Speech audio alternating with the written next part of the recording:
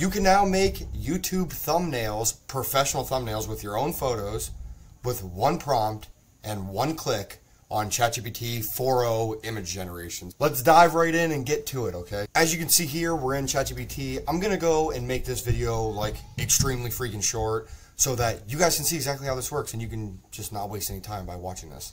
Of course, I want you to watch it. We're gonna go to a previous conversation that I already had. Literally, like I told you, one prompt. You can see here, we're in ChatGPT. This is the 4.0. You can see here, you can select your models, okay?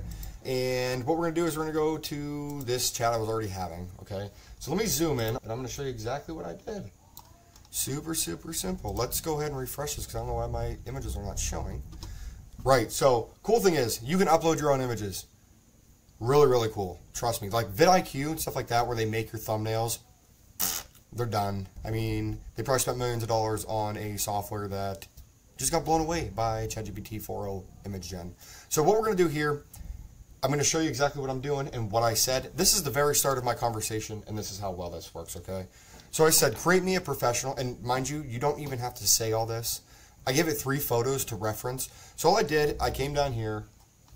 This is where you input the prompt. If you're not sure, if you've never used ChatGPT and you have no idea where I'm at right now, this is where you input the prompt and just talk to ChatGPT. Super simple stuff. I'm not going to get into that, but here we go.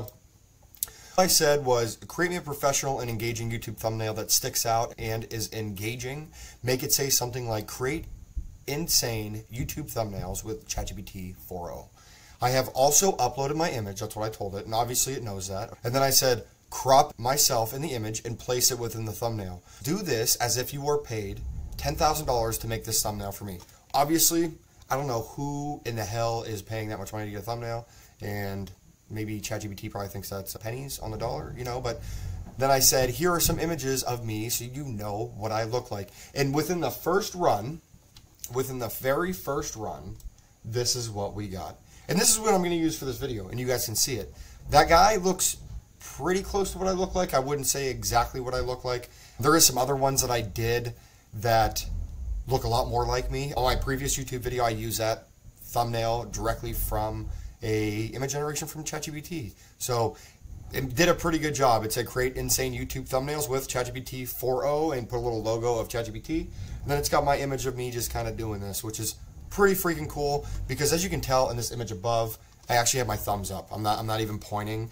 And ChatGPT thought it'd be more engaging if I was pointing. So like I said, I'm gonna keep this super short. To use this thumbnail, you simply just click download and you are all good to go. I'm sure I could show you millions and millions of examples of this, but just to keep it very, very short, this is all I'm going to show you today. And you can also, another thing I'm going to show on the next video is you can upload your own logos and have it create like ad creatives and everything based on your logos, which is really cool. So I'll talk to everyone later. Have a good one.